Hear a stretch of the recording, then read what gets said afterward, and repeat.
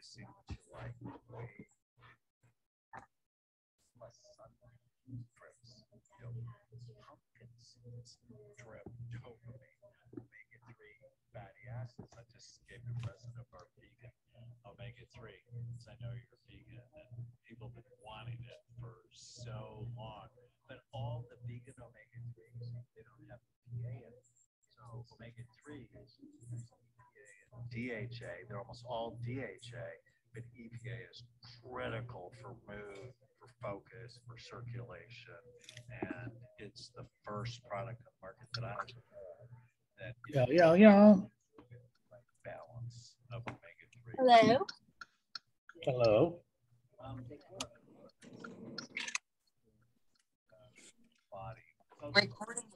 Hey, Michael. Yo. How you doing? Pretty good. Cool. You know what I gotta ask you, Jason? How do you get a southern drawl in Northern Oregon? I do? You got a southern drawl. Huh. I don't know. I don't know. That's funny. Maybe it's a little bit Canuck. Maybe it's a little like Canadian meets Alaskan meets. Maybe that is a northern accent. Yeah, I don't know. I don't know. I know I go back east back there where you guys are, and I'm like, what'd you guys say? To the way upstate Maine and stuff.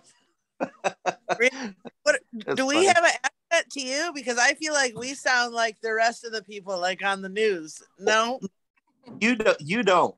You and Michael don't. Portia don't. You guys don't. But the upstate people, way up there in Maine and all that stuff. Oh my gosh, they some of them, not the new generation, but the older people that I was talking to, it's like, wow, they really had the accent. Yeah, I always Northern New England definitely have an accent for sure. Yeah, they do. But I noticed the younger people don't because they get moved around more and stuff. But the older people, that's where they were, and they didn't see it, and it's different. Well, I see you're back in your library there. I like it. I am. So you run a tractor all weekend, huh? Yeah, you like that? I just learned to do that. That's cool. I know. I put some firewood in mine the other day, or actually had the boys load it, and then I took it and dumped it. Oh, good. The boys were around? Yeah. That's good. Yeah, now I want to like crush things. I want to knock over trees and dig holes and like level things and whatnot. It's kind of dangerous. It's fun. I'm excited. Yeah, I like it. I had to take a break from mine for a little bit. All right. Well, I'm going to mute this. Okay. Hi, Whitney. Hi, Christine. Hi. How is everyone? Doing good. How are you? Good. Cold. It's cold. It's cold there? Not ready. Yeah. It's not too cold. I mean, we're complaining. It's like, my car says it's 53 degrees right now. I think it's a little colder than that, but yeah, the nights are getting a little chilly. Definitely colder than it is here. Our grandpa, our mom's father, was like the most kind, timid, soft-spoken, loving man. And the only time, the only time he ever showed his temper was when there was a draft. If there was a cold draft that came, he was the scariest person I ever saw. But that was the only time he ever got mad about anything. Oh my goodness. He didn't like to be cold. Yeah. Yeah. I don't blame him, to be honest. I'm not a big fan of being cold either. Me neither. Yeah. Yeah. Well, I decided to pop over and say hi today for a little bit. Your face. I didn't even recognize you. I only saw the top of your head. I was like, what is that? Wait, is it better if it's like this? Wait, hold on. Oh, no, wait. Now that's just covered. So is this better? Can you see me? Hi, you're horizontal. Wait, that doesn't make sense. Okay, we're going back to this. Hi. What'd you say? What's up, Michael? Pinky. Yo, Yo. what up? What's going down? Christine's up in this. How you been? Up in here. Good. Just You look living. wonderful. You glowing? What's going on with your life? I'm just glowing because of the lighting from the window and the fact that I'm sitting in front of computers. Oh, is that right? I'm good. You can just take the compliment. You don't have to explain. Thank you. Okay, thank you. That's what we're here for. Yeah, settling into life, like trying to be home more and like be back in kind of routine for a little season. We'll see how that works for me. But Good. kind of, yeah. But it's been, I was sick after I came back from my last trip, and it's kind of still lingered a little bit. But I was wanting to hop on and spend time with people, and I was just like, nope, I'm going to bed. It's 7 p.m. I need to sleep. It's 6 p.m. I need to sleep. So kind of glad to be feeling a little bit better. I think that's under control now, but no, we're good. How's everybody else? How are you guys? Good. Yeah. Good. Everybody. Yeah. Well, I think everybody's good. Anybody want to say something that I don't know about? Okay. Yeah, it's right. You're good. Keep it down. Yeah.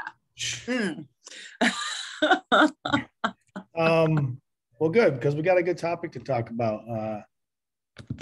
I posted it as moral responsibility, but truly, hold on, let me just turn that down here.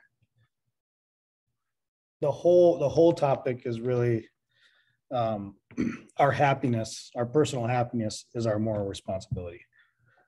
And I say that meaning it's a moral responsibility because of how you are affects the people around you greatly. And I don't think we take enough credit or understand that enough about the mood that we're in and the more responsibility we have to make ourselves healthy and happy because of who you're affecting in your life. Just because there's so many people we come in interaction with and not consciously or on purpose that we rub off or put our energy on them when we're in a bad space or mood or not feeling good physically or mentally. It is affecting other people. That's how that works. It's the same way you feel really good when you're around good people and you're having a great time. Everybody gets that little dopamine in them and that feels great. The same thing's happening when you're not feeling great. If you're not feeling good or having an off day, or you're mentally being challenged, or you're not feeling the best about yourself, it doesn't matter how good you are at hiding it or not burdening other people with it. That's not how it works. People can feel it off you, and you do affect the people around you. So, I call it having a moral responsibility to everybody else, and have that as a little bit of motivation too, not just yourself. Because we always talk about how hard it is we can talk about these things, and we talk about what is the right thing. And we know if you talk things in existence, or you speak better with better vocabulary, or things you eat or exercise, we've hammered this stuff for, the past year and a half. But as we can all admit, it's not always easy to manage a lifestyle that we talk about. Christine just brought up a good point. Like trying to get back into the routine of things. Sometimes we get in this area of like, we're traveling a lot, we're doing things, which can be fun and we're having a good time, but it's also taking us out of our element. I'm moving around a lot right now, and I'm traveling a lot, and it's hard for me to do certain things that I would normally do if I was in one spot. Right now, I could make it happen. I can prioritize and just say, no matter what, if I'm on the road, I'm still going to do X, Y, Z. But the truth of the matter is, it just gets away from you a little bit sometimes when you're not in your space and the things are all right in front of you, or your home is set up a certain way where you wake up in the morning and you take these pills and you're shaking, you have all the things you have, and then you're find yourself on the road for 2 weeks in a hotel or in somebody else's space. It's not as easy to do those things. I actually find it harder when you're in somebody else's space than traveling in a hotel. because I feel like when you're in somebody else's space, you don't want to be doing, there's like this thing with me, especially, it's like, well, if they don't have the certain things I want or need, or like a blender or anything, it's like, I just want to do that today. Whereas if I'm in the hotels, I can at least bring a lot of stuff with me and I just unload it in the hotel room and I have it. But it's a more responsibility. It's us making the effort to make sure that we're constantly checking on what our attitude is. And I think when it comes to this topic, I'm going to talk more about the brain versus the mind. So like there's some separation, the conversation about that, but truthfully, to have a mindset, you have to have a healthy brain, the actual organ here. So your mindset's your thoughts and your ideas and how you present yourself, or a position you put yourself in your head. But the brain is what controls the mind. You have to have a healthy brain to allow yourself to have the thoughts and ideas and their creativities and all those things. And healthy brain has more to do with how you take care of it. Physically, what we feed it, all these things. So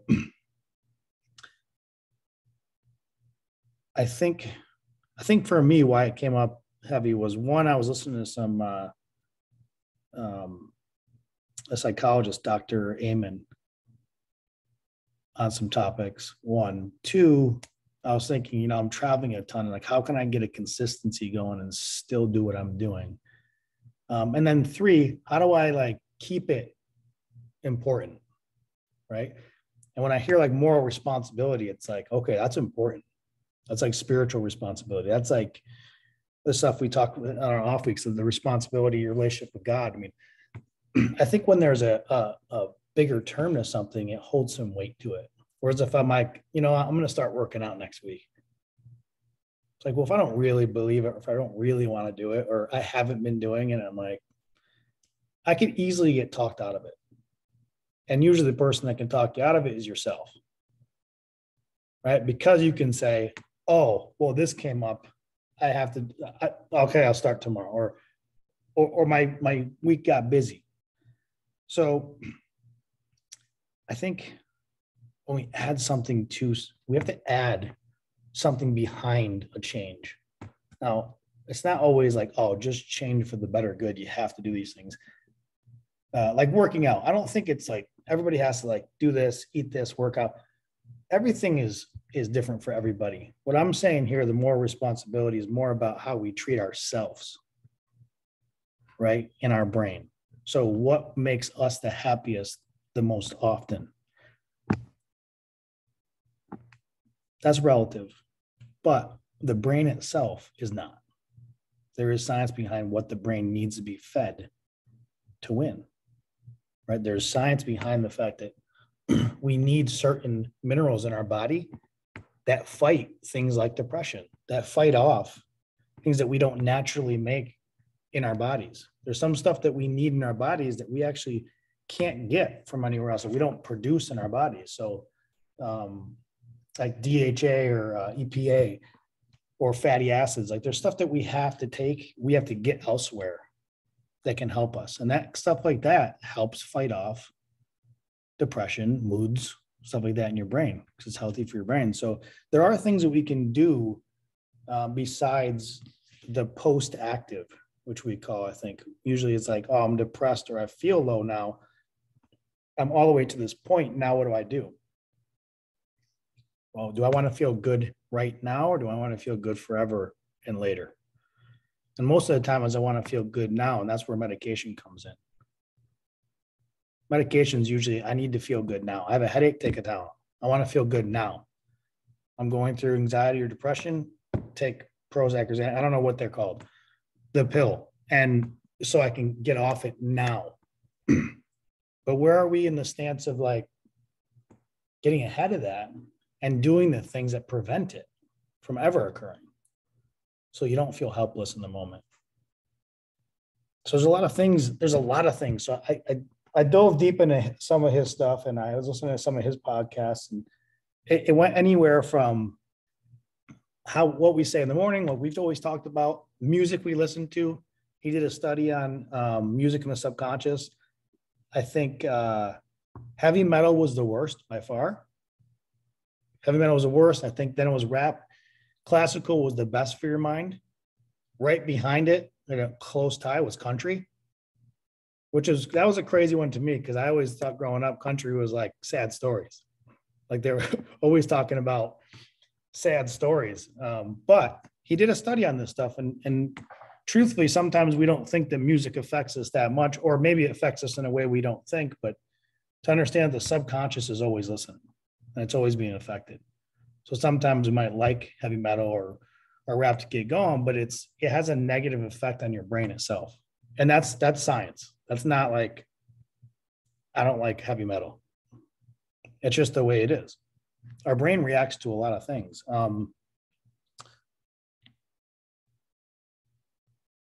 Yeah, I think really paying attention to what matters for the brain health so that we can have a good mindset. Because we talk about mindset a lot, right? We talk about keeping a good mindset, speaking well, trying to keep in a good position. But there's some things we can do and feed the brain itself, that organ, can feed that so that it already shows up for us, right? So we don't have to think through it. A lot of times we have to try to think through a good mindset. Like, how can I be in a better mood? Right? Like I need to say better things about myself. I need to talk through this. I need to hear better things from people around me. I need to do this. I need to do that. I need to do this. And we can make a list of things to try to get us out of this rut and be like, I want to be happy. But truthfully, there's also a lot of things you can just be feeding your brain that prevents those things from coming up. So there's some interesting things he talked about, like, it was kind of funny. He thinks, in moderation, he says the number one like falsity he thinks in psychology and everything is people that talk about doing things in moderation. He thinks it's the biggest bullshit line in history because it's just an excuse for us to do the cheat days, like our cheat days. Like, that's my cheat day. So it's giving you an excuse to put the poison or the toxic in your body or make the bad decision okay. It's an interesting theory he had on that. He talks a lot about that, which I thought was pretty interesting because it is. We have a lot of these like cliche lines and things that allows us to do the things we want to be doing, the bad things, because we like, well, if I just drink in moderation, well, okay. So you want to drink less is what you're saying. That's okay. But also just alcohol is the most toxic thing for your body, period. So it's not, he jokes about like in moderation, right? Like, well, if I do everything in moderation, I'm a balanced human being and treating my body and brain well. Talks about love food that loves you back. I love that one. Like, love food that loves you back. Like, there's a lot of food that we can be eating, like that doesn't spike those levels in our body. Sugars, we obviously also know, is one of the worst things. We've talked about this before, like sugar being really bad for the body, but it could be really toxic when it's stripped from the fiber. So like when it's out of the actual origin, it becomes toxic. So orange juice is not good for you. It's highly toxic for you because it has a ton of sugar. It's been stripped from the fiber source versus eating an orange. So it's just interesting how we've created what I think is probably like skipping a bunch of steps and the ease of life, that you're making everything easy. Like, well, instead of like peeling an orange and eating it, I can just get a juice from the gas station. It's orange juice, right? But when it's stripped from the fiber itself, it doesn't have the balance to help break down the sugar. So the sugar ends up becoming toxic. It's sugar water. So just little stuff that I think we take for granted because we can tell ourselves that I've had my orange juice. Orange juice has been boasted to be pretty healthy. My whole life, at least. Like, you talk about it's in schools or things like this, but actually it's not. It's very good at all. It's actually hurting our brain in those ways. So it was interesting to hear some of the things, because how many times you hear juicing, like people juice cleanses and they only go on juice or juicing or that's all I'm drinking right now. It's like, okay, but why not just have an orange or the apple or the kale itself? I didn't even know you can squeeze anything out of a kale. I thought it was the driest thing on the planet Earth when I ate it. I was like, how do you squeeze juice out of that thing? Apparently you can.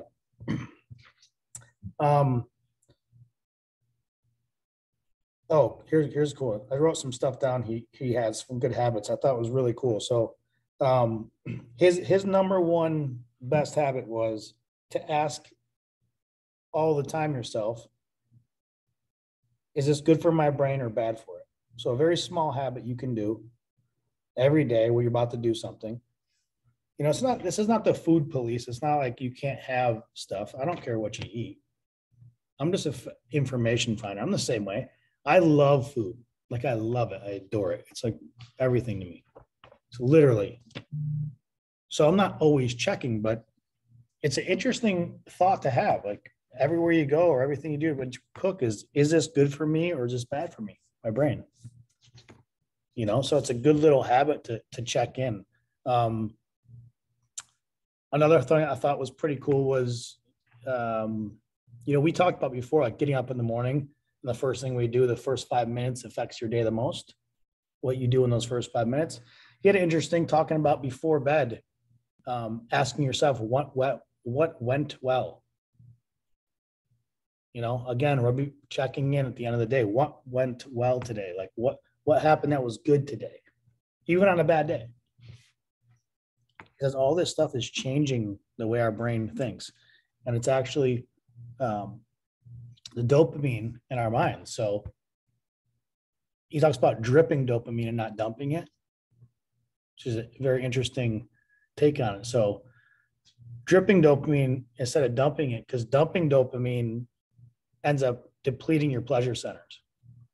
And then what happens is you become addicted to that high level of dopamine dump and you search for more and more and more.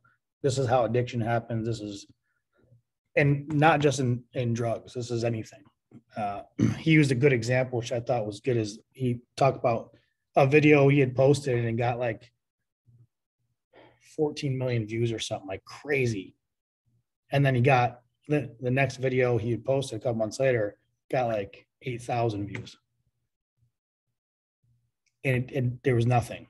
He felt let down or a little bit of a failure, right? Because he dumped so hard in the first one. He dumped on the idea of 14 million, like he got that many hits. So it's not like a drug thing, but it's an addiction thing. It's recognition, success, anything. But he talks about dripping dopamine in the sense of these micro moments. So paying attention more to micro moments. He describes his moments with his daughter, like when he holds his daughter's hand and he walks, like not just the experience of having the time with his daughter, but what's her hand feel like, her skin, like these micro moments of feeling happy. So dripping dopamine instead of dumping it. Thought that was pretty cool. I mean, I think that's something I definitely have never thought about in a way. Like how often have you've been in something we really enjoy, been with somebody we really enjoy, or maybe food or an experience we like to do, or the gym, and really get deep into the micro moments of why it makes you happy. I think that one's a really cool one. I think that's a creative way of making sure you keep perspective, right? One, we always talk about that, but also like why you enjoy these things, right? So that you don't get over it. I think we do a lot. We dump a little bit. This is an exercise one to me. Like it's easy to dump dopamine when you start getting to work out again, you feel good and you get over that little hump and you work out. And then there's some point along the way, and this is why the gym's got this down to a science, is like you start to fade. Because unless you're one of those gym nuts that you cannot live a day without being there, because there are people like that, it always fades a little bit. It's not always as fun. Or we get to a point where our bodies, we accept the way we look, and then we're like, okay, I'm here. And then you start to fall off a little bit. How do we make sure we don't dump too much dopamine too early so that we respect and give the credits due to the things that we love the most? Or that we're trying to keep consistent in our life. We don't even have to love it, but maybe we want to keep something as a habit consistently in our life and not let it fall off every winter, right? When we hibernate. So yeah, dripping dopamine. I thought that was a great one. And then, this was a good one. Positive thinking versus accurate thinking. Right? This is a good one. This was really good. I think we've touched a little bit on this stuff, but like the way he said it, positive thinking versus accurate thinking. Like positive thinking is like you could positively think about anything, even dangerous stuff. I mean, you can be like, I can drive home at 100 miles an hour in the rain. No problem. I can positively think about anything, even if it's detrimental or bad for me. Right? You could talk yourself. This is words positively thinking about something that has a negative outcome or impact. But accurately thinking is just telling yourself the truth. Right? So asking yourself, what is the truth? I think that's a really good habit. Like, I think probably a couple of years ago, I learned in a relationship that I felt a certain way. Like, why doesn't this person like me? Or why aren't they paying attention? Or why are they like going down that path instead of asking the truth about what is the truth? Do they actually not like me? Like, ask the question instead of assume the answer. So what is the actual truth? It's a great way to think about it. Changed everything for me because I still do it, but I catch myself quickly instead of letting myself go down that rabbit hole. So the assumption of what's happening with somebody else. We talked about this, like we talked about texting or lost communication, but always checking in and asking yourself, what is the truth about what I'm saying? It's a huge help for your mind. It'll save you hours of days, save you hours of your lifetime to when you get to that point of why won't they mention? Why does he like me? Why this? Well, hold on. What is the actual truth here? What am I actually asking? So I love that. And it's changed my life tremendously because I was able to create a spiral situation because it would turn into why aren't they? Why don't they? And then it would flip into easily after time to think about it is because I'm not enough, right? It can flip right into that and take you down a really shitty path. So the truth, I think accurate thinking is more truthful. It's the facts. It's what's actually going on. So I love that comparison of those two. A couple things for dopamine, which is good, like pumpkin seeds. We talked about stuff to help you naturally for help with depression, anything like that. And this is not if you have it, it's like preventative.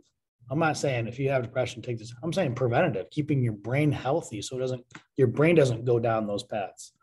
This is not, by the time it gets to your mind and you start thinking you're depressed, your brain's already been there. By the time it gets to you and your eye and your verbal output, it's already there. So I'm not saying post, I'm saying as a habit. Omega-3s, fatty acids, DHA, EPA, these are all very good that help that we can't produce ourselves, but help tremendously for the brain. I think it's theanine. It's in green tea. You can get this in a mineral just outside of green tea, but drinking green tea is good, but you can get it as a separate, just a supplement. Huge benefits for the mind. So I thought it was interesting. Like if you want to listen to him, there's a lot of studies he's done. He did he didn't do it. A school did this study. They took this group of kids and then they followed them for 90 years of study.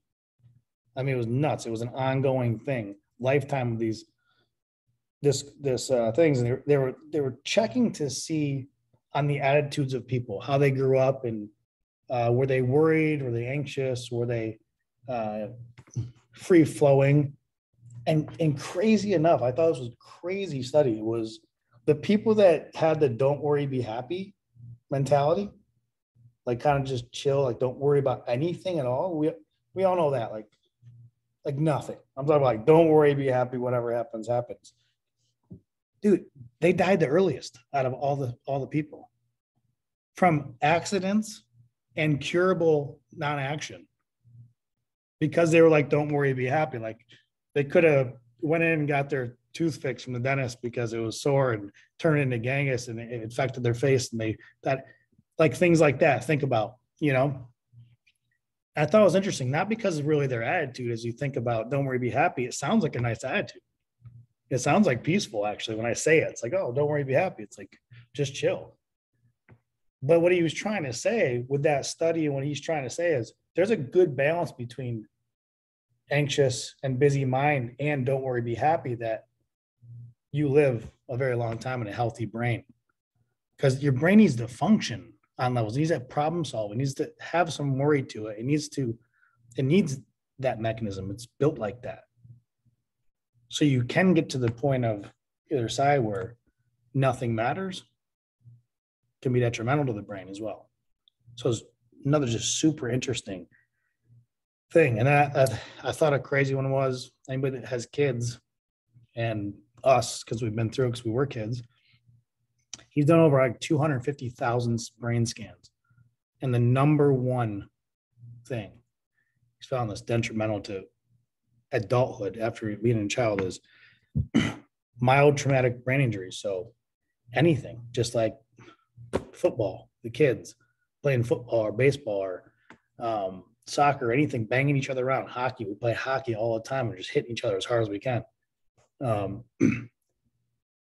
Small accidents, abuse, obviously, child abuse. I mean, I think it was a bigger thing. We joke about it now, like all these kids are soft today.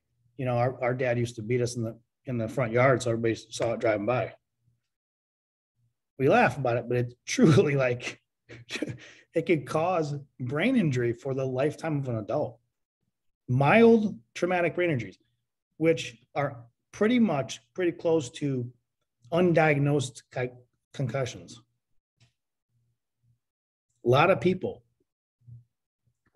have concussions and don't know it.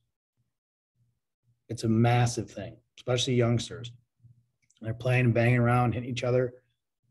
They don't have to be in La La Land for you to know that they're concussed. Sometimes you don't know they're concussed because that's what's called a mild traumatic brain injury.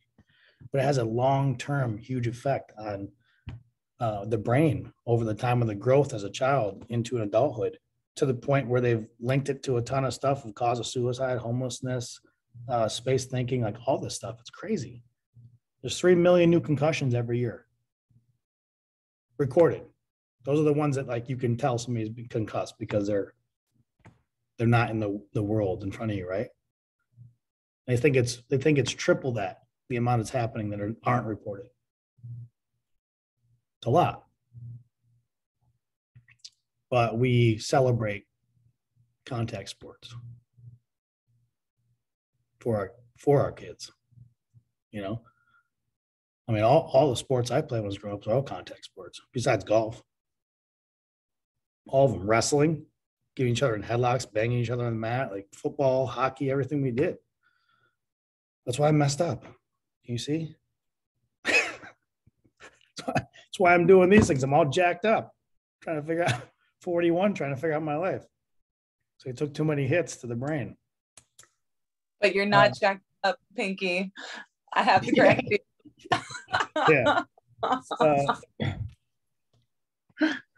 But to our point, there's a lot of information today, and usually I don't do it like this, but I wanted to bring up more of the facts because I think it's relevant to just, we talk about good faith stuff that we talk about all the time, like what's better for us.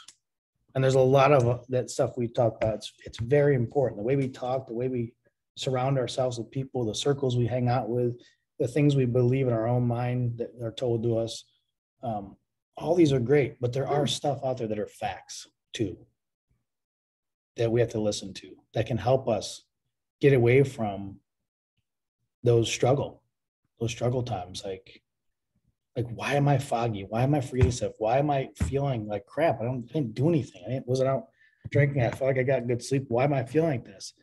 And a lot of times it's truthfully because of what we're putting in. Like, the brain needs to feed. Why is my hair white at 48? Yeah, why is it white, dude? I was just thinking that. I was like, why is your hair white? Yeah, tell me about it. I just had to say Oh, that. I think you remind me of Tool Man Tim Taylor. You're ready for the next Santa Claus. He's interviewing. This winter, not going to our Christmas stuff with Santa Claus outfit. But interesting quote for a time to understand the soul of a society. It's not how they treat their outstanding citizens, but how they treat their criminals. Like, why are we, it's a bigger topic. I don't want to go down this rabbit hole, but that means to me, why are we treating our sick like shit? Why are we not caring about rehabilitation? Why are we not caring about our sick? Why aren't we, and I'm saying sick as in like from depressed to suicidal thoughts to criminals, like truly, what brought them there? Why aren't we interested to help that situation and look at the actual facts of what's happening instead of just saying, well, oh, those are bad people, separate them from me. I would never do that. And truthfully, that's a bunch of bullshit because you don't know what you're capable of doing and when or for what reason. And what he's trying to say, what he was trying to say about what I'm trying to say is, why not just feed ourselves good so that we have we have a better opportunity at all times to making better decisions, be more creative, feel good, treat people well, have an aura around us, affect people in a positive way. I mean, it sounds all great, right? Like, why are we so abusive to ourselves and then more abusive to the people we think that we're better than? Why are we separated? I've always believed, Amber knows this. I've said it a lot and I've stopped saying it because I truly don't believe it anymore. But I used to say it all the time that I've always felt that I've been one small decision away from being the worst human being on the planet. I used to think that for like years. Or the greatest. You've also thought that. Yeah, true. And I did say that. Thank you for correcting me. I used to say, because I had this like big thing in my brain, I had this big idea of what I was supposed to be doing here on this earth. I've had it for a long time. I've always felt it, like it overcomes me. But then I've always thought, maybe that feeling is the death of me, my detriment. Maybe it's my past. Maybe it's my dad. Maybe it's his parents. Maybe I could just be the worst. Right. And I thought to myself, it's like, what is that about us? Right. So I think a lot has to do with both. We always talk about one, just dropping the ego, self-love. We talk about how we talk to ourselves, how we talk to others, how we present ourselves, what we do for others, what we do for ourselves.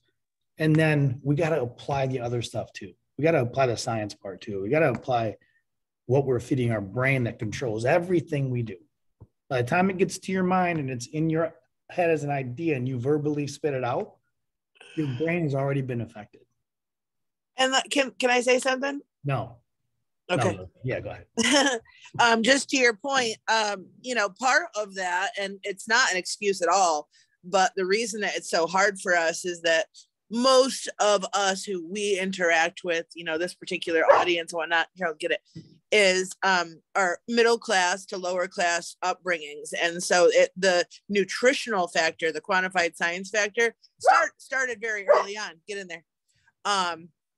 And so, when we look at impoverished communities and impoverished students, they don't have a chance to do as well on testing because they don't have anything that's feeding their brain or their heart or whatnot, when they get to school and things. So these are things that, this, again, just like our mindset, is something that first had to be a deconstruction. We had to first become aware of it, to then educate ourselves, which takes an entire lifetime to learn things that in reverse, by the way, of what we were taught, because even our food charts and everything that was on a cereal box, everything we were given as young children was based in sugar, grain, dairy, cheese, like things that were actually capitalist, profitable cash crops for whatever nation or country we grew up in. And so for us, you know, it was things that really weren't all that advantageous to us unless we really grew up, you know, in an agricultural farm or something like that. So again, this lifetime. And so we don't need to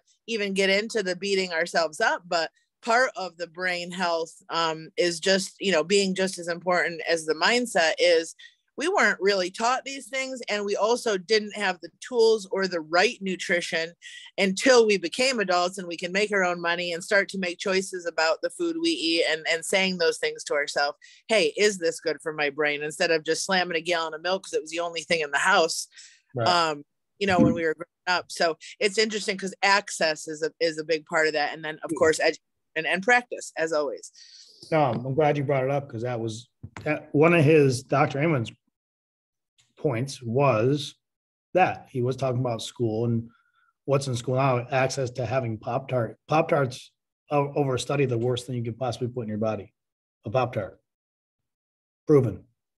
It's one of the options at school, most schools. So it's funny, the guy who was interviewing him said, well, why? I don't understand why, with all the knowledge we know today, all the things we know today, all the talk, these kind of talks, and the education that's widely available now, why aren't we doing something to ban certain foods that are out there that are physically causing damage to our future? And it was Not profitable. he so calmly answered, that's how you keep poor people poor. Exactly. But he goes, but I believe in my heart we can do something about it. The awoken people, the aware people, and the people that matter, we can still do something about it. He goes, I wholeheartedly believe it. But he so calmly said the truth. It keeps people where they want them. So in public schools where we grew up, because that's what they put in there. It's part of the budget of the area. Right, mashed potatoes, crust. Yeah, so it's interesting. A lot of the Ayurvedic schools and a lot of the like small progressive sects of the new age parent that want to put their kids in like Indian lore type based schools and things, they are already putting like gardening is part of the curriculum, just as important as any other thing. Yep. These kids learn how to tend and curate a garden as part of their daily obligations for the day, so that's something they can take into life. I mean, imagine had we had that growing up. I mean, if you had a great grandpa or something, but in schools, how amazing would that be to learn how to grow organic food and then can it and sustain it so you can eat it all year round too. I mean, these are things that if you didn't grow up in a tribe or in a family, you know, out in the middle of nowhere, you just did not get that skill set. But it can be done, and it is being done, but in very small sets. But we have to grab. So that's the point. It's happening, but it's happening in small little chunks. It's happening where people are like, well, let's not do the collective. Let's do our area. And I get that, but the goal is to touch the collective, right? It's to touch the masses. It's to get to enough people, not to small areas of either the wealthy, which is a lot of times the case, or the enlightened, which is also a lot of times the case. It's a closed community, society-ish, where they're doing the things and they all believe in it and great. But the collective is the problem, right? So how do we combat it? One, it's education, I think, amongst us and our people. So if you have kids, you got to just make them aware more often. I was talking to Whitney one time about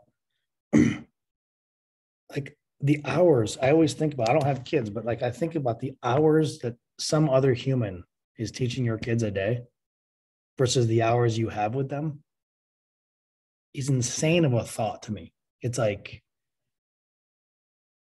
somebody, that town or that society or that school or whatever, has more control over your kids' thinking, truthfully, from the food that goes in their bodies at the school to what they're telling them than you do from our standpoint, not from an importance. Tons of parents are really good about, getting their kids the right information, the right food, all this stuff. I'm just saying, as a collective, it's crazy. Like, you put your kid, how many hours do we go to school? 6, 7 hours of the day or something? Plus probably something after school. A lot of us did after school programs. So it's a lot of hours that you're with other people's thoughts and things. Whitney didn't you just work the stand, Whitney, at a baseball game or something? What are they selling there? Yeah, not good stuff. Like what? But name some it's things. candy. So you have all sorts of candy, soda, Gatorade. We had the conversation about Gatorade, pretzels, pizza, hot dogs, hamburgers. I mean, it's not nutritious food. Yeah, it's a dopamine, absolute dopamine dump. You're talking about carbohydrates and sugars, both dumps. I will say though, the schools have been trying to be better about lunches. So some of the stuff that they feed the kids for lunch or that's available to the students now for lunch is locally sourced food. And it will always tell you what's locally sourced or what came from what farm, which is good because at least they're being mindful of it. And they have lots of different options now. If you look at a school menu for kids, and my kids are in public school, they're both in elementary school, but it's not just tater tots and chicken nuggets anymore. So there's an option. There's, of course, and there's always been an option for a hot lunch or a cold lunch, but now they have like a vegetarian lunch, and they try to use all local farmed vegetables, which is good. So it's taking a step in the right direction. I don't know if that's across the nation that they're doing that. That's being done in New York. Do the kids still get to decide when they're at school though, what they eat? Like they can choose the dad still? They could, I mean, will you send them to school knowing that you have to know, obviously, if you're going to send your kid to school with a lunch or if they're going to buy lunch, but they know, like, you have the menu beforehand and they know, so they get to choose if they want, a hot lunch or a cold lunch, but then knowing your kids, what they're going to choose, they plan it before, but. No, I like that. I mean, I didn't know that about the school, so I'm glad you said that. I'm glad that they're doing something. Yeah. I mean, it's not, going to be the most nutritious, but at least it's taking a step in the right direction. How do you get the crap out though? Just take it out. Why is it a choice amongst kids that shouldn't be making choices about things they don't know? That's what I'm kind of saying. Like, right. Yeah. I love that they're changing, but I think they're changing because they're getting pressured. Like everything's 100%. Yeah. I don't want to get in trouble. I'm the administrator. I won't put my hands up because two parents lost their minds. So just add vegetarian to the menu. But is there education at school telling the kids? It shouldn't just be up to the parents to be like, listen, kids, we got to eat. It should be the system. It should be the community. It should be us together. As a parent, you should trust that the teacher that's taking care of your kid all day has the same alignment as you. Well, and that's another scary part because you send your kids to school, and then especially through the pandemic where parents weren't even allowed in the schools. So you send your kids blindly to these other adults that you don't get to meet until like we met them at open house, but this is the first open house that we've had in 3 years.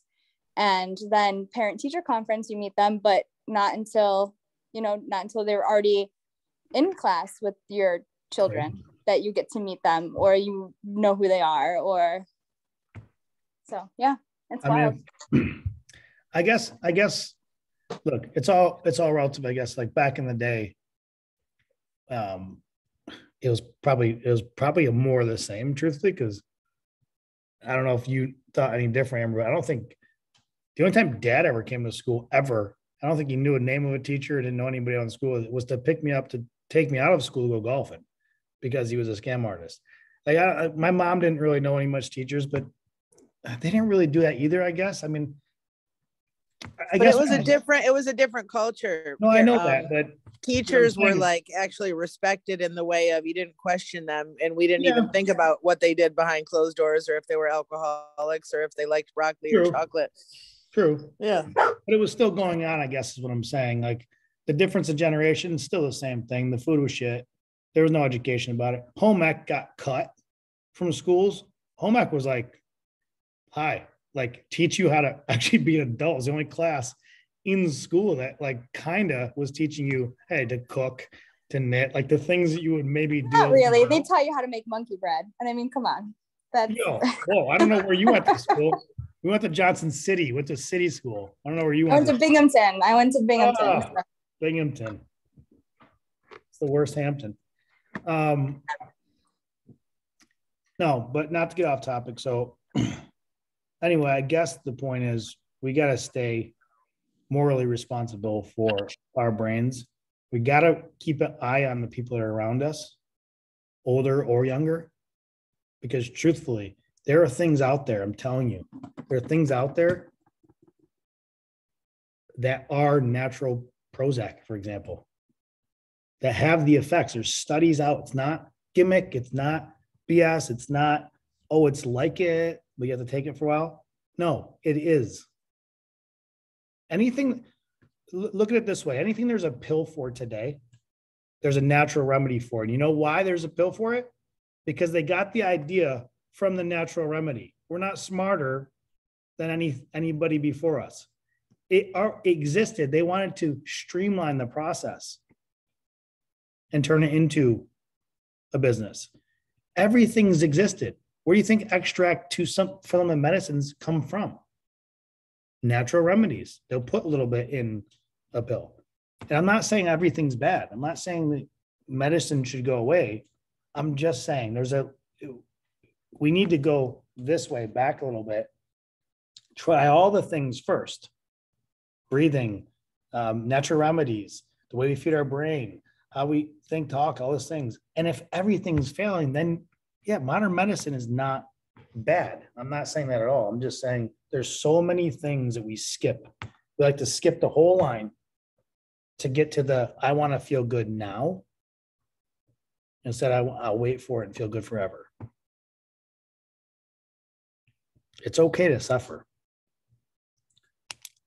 When you have pain and you take a painkiller, it doesn't cure the pain. It blocks the signal to your brain that says you're in pain. So can you see how that could be detrimental to you if you like had pain and you couldn't do, like, you were in the football game, you took a painkiller, you didn't feel it, so you went back in the game and you actually ruined your leg or your ACL or your quad, or you ripped, you teared. That's what's happening every day. You see injuries. We saw injuries coming in Exos every day from these athletes because they were masking pain to play. They didn't want to lose contracts. They don't want to lose money. They had to play. They didn't want to lose their career. But all they were doing was just tearing apart the area that was in pain. So there's one thing to mask, right, to feel good now. But to prevent forever and feel good forever, whew, that's what I want to be. I want to be creative. I want to be clear. I want my mind to be sharp when I'm in my 90s, when I'm in my 200s, when I hit 300. You know what I mean? You know what I mean? No, nobody, just me. I'm gonna live till at least 300. So I don't know what you guys are talking about. I'll be having these. I'll be still having these, but we'll be in virtual. We'll be touching each other virtually. But anyway, that was my rant for this evening. It's on and on and on. Don't take anything for granted. One, the brain, it's your operation. It's literally the mainframe for everything that happens in your life. What you see, what you do, what you feel, what you touch, what you hear, what you smell, all of it comes from feeding that thing. And then, the whole moderation or the excuses or the lies we tell ourselves, like, if it's toxic, it's toxic, period. My toxic is alcohol. I've been on, I've drank it my whole life, and I haven't for a while. Then I do, and then I don't. I do, and I don't. Only problem is I don't like alcohol. I don't really love it.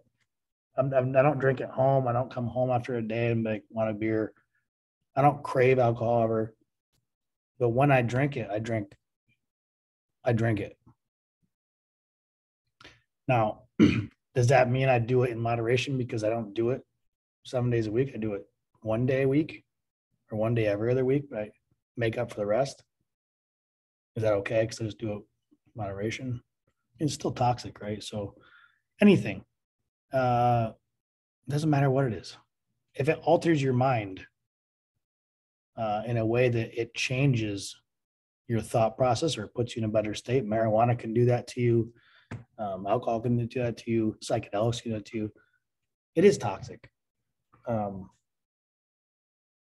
I'm not saying be clean life, everything's got to go, everything toxic. I'm just saying, if we're already doing toxic things in our life, why not balance it out with some good? It's not really hard to get some supplements and start taking them every morning. Some certain ones too, not a multivitamin and some vitamin C. I'm not the common, like look into what your body's deficient of, but things that you don't make. Omega fatty acids are things that we need to be putting in our body. We need to get them from somewhere else. So if you're not getting them, it'll help your brain. It'll help the cloudiness. It'll help memory. It'll help suppress depression. Just what it is. So I like to take a lot of my pills all week so that I can drink on the weekends. No. Nobody's like, nobody? Okay. It's not funny. Yeah. I know. But I really, the best thing of tonight, I love that. I like when you get on the science stuff because most of us don't think that way because we are kind of more the right-brained folks. But I really liked the, what was the term he used for the micro dosing of dopamine or the small drip moment? versus dump. Drip. Micro moments. Yeah, I really like that. That's a neat way to really start to, change the day a little bit instead of, we're always looking for the big win, right? Instead of the micros. So it's good. I think it's a good relationship one. I think the two things I picked up the most from listening was that one, the drip dopamine and micro moments of your life, tied in with the what's the truth question. I think that could be, those two things to me like immediately went to relationship. Because I think those are the most tied up with people. Like your friendships, everybody's like, oh, we'll be friends forever. We get in fights and hate each other, talk shit to each other. Or you might not talk to a friend for 2 years and then you talk to them. It's like right back to peas and carrots. But when we get intimately involved, romantically involved with somebody, the level goes up a little bit. And I think that's why breakups are so hard and get hateful and things start to manifest in one another's mind about what actually happened, because they're not doing that enough. They're not saying what was the truth, right? And I think to prevent that, before that, I think the drip dopamine, the micro moments is awesome. Like that part like made so much sense to me, like to think, I mean, you're sitting next to somebody, you're holding your hand, like what does your hand feel like? What does your skin feel like? What does it make you feel like? Is warm, cold?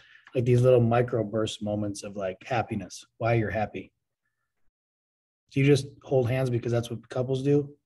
Or does it make you happy? I want to tell you, a friend of mine, I got to tell you this because when he told me, I thought it was ridiculous at the time. He was going through some struggles with his wife and he had gone out on her. And he had started seeing somebody else. And he had told me about it for the first time. And I was asking him why, because I thought they were, to me, these two people had it. Like they were just really good. Both of them separately and both of them together. And I remember this thing I'll never forget. He said, she used to tickle scratch my arm. Like if we were driving, she'd tickle scratch my arm. Or if we were just laying on the couch to do it. And she stopped doing it. Like it wasn't like a natural thing, right? And I thought to myself, how fucking ridiculous of something to tell me when you just told me the other thing. I thought how selfish of a moment. Now, I'm not saying he is right. What I'm saying is, in honor of what we're saying, these micro moments, to him, that was such a big deal. Doesn't justify anything. I'm just saying to him, that micro moment was his dopamine drip. It was such a special thing to him. And it stuck me forever. I'll never forget it. It was 10 plus years ago, but it's like, that matters. That shit matters. I think we have to be micro moments for us, what makes us happy. And then also ask the question too, what do you think those micro moments are for the person next to you, around you, with you? And then you can just ask yourself what the truth is. Can you imagine if he stopped and said, I wonder why she's not doing that? Instead of, he felt a certain way and just went with it. It took him another way. So those are the two that caught me the most. I'm glad you said that, Amber. I mean, those two were the big takeaways because it's something we have control of right away. But yeah, if you ever guys want to look him up, it's Dr. Daniel Amen, just like Amen. Amen. Smart dude. Does a ton of brain scans. He said Freud was wrong and it shouldn't be penis envy, it should be brain envy. He said he was wrong. So he scanned his brain. He said it was the top of his class. He's done 30,000 scans at the time, scanning all these people, and he finally scans his, and his brain was unhealthy. He was unhealthy. Top dog in this stuff. Knows more than anybody on this planet. And his 60-year-old mother had a beautiful brain. His was toxic as could be. This is the moral of why I started this thing. It's the moral of my story. I said it again today. I golfed with some guys from church. I said it out loud to them, you could be the best teacher, the best communicator, the best helper, other caretaker, but if you can't apply it to yourself, what are we doing? So this is what I've been working on my entire life. That's why I'm here, because it's time to take what I've learned and forward face it to me. So point it on yourself and see how much we can do. Because if we've done this much already, and we really haven't dove into all the stuff, can you imagine what we're capable of doing? Second half of the game, some Tom Brady stuff. Fourth quarter, win the whole thing. Hope everybody knows who Tom Brady is. I didn't mean to make a reference there. Anybody have anything they want to share? Say? Yell? Anybody? Anybody have how about what was good today? Let's just do that. Let's just do that right now before we leave. Let's do our little, this is before bed, but let's do it right now. What went well today? Anybody have something? Man, it's a tough crowd. I felt like we were learning, but I think we're going backwards. What's going on here? Well, this went well. Everybody on mute? This Have I been mute the whole time? This went well today. Let's talk.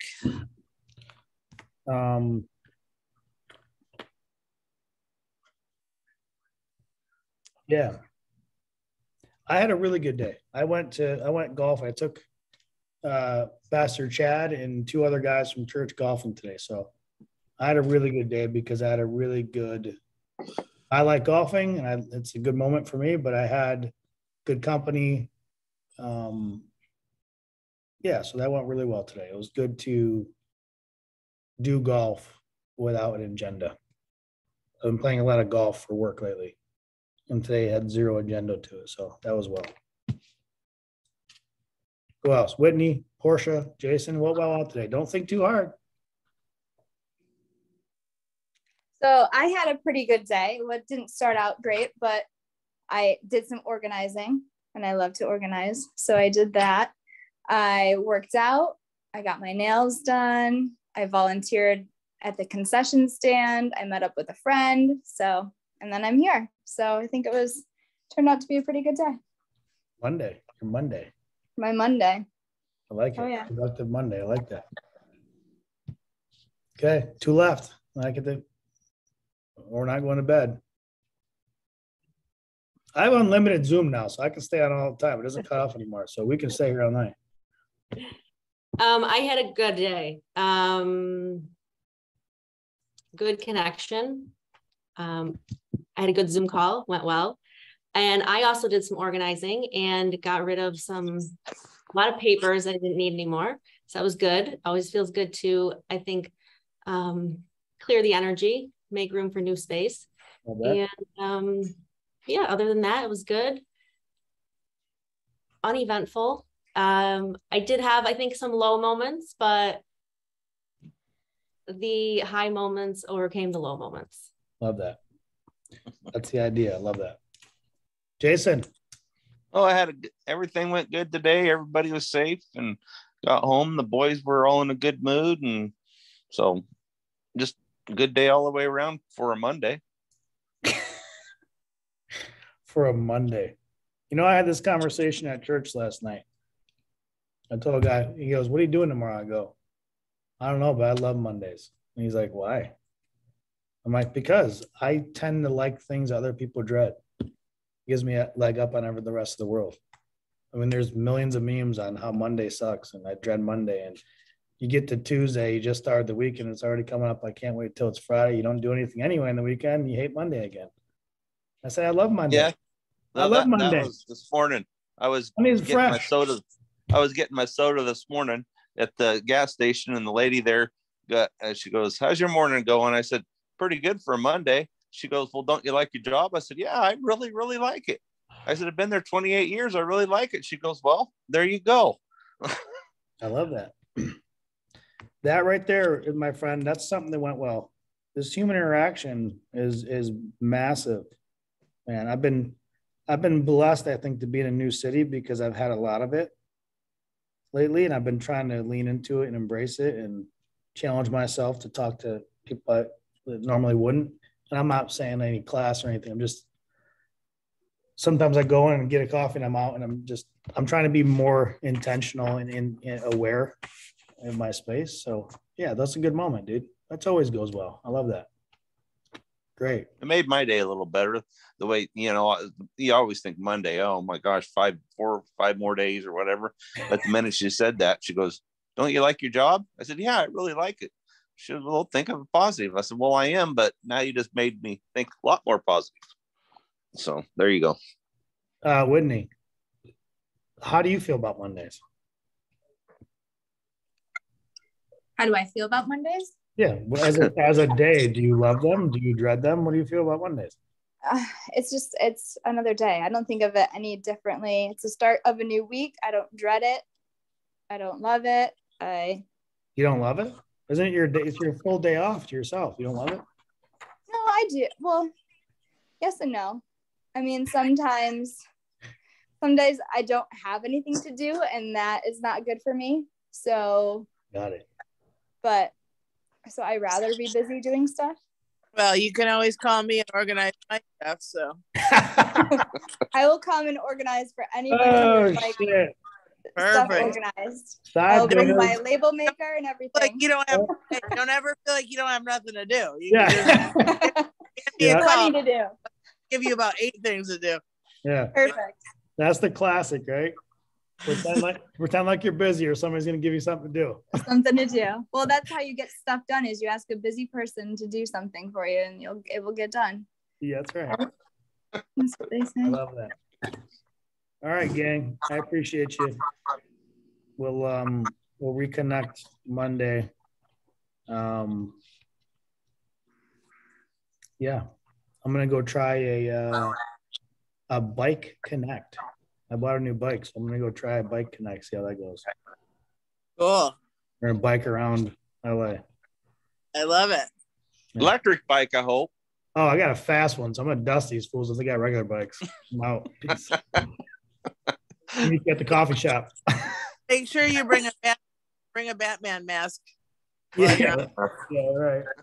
Fit right in. All right. Yeah.